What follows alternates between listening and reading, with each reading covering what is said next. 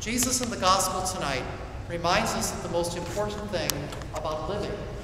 is that we love the Lord our God with all our heart.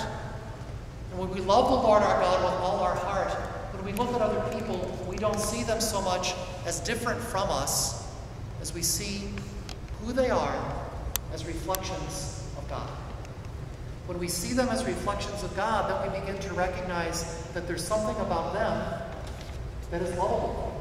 Something about them that calls forth from us compassion, that calls forth from us patience and kindness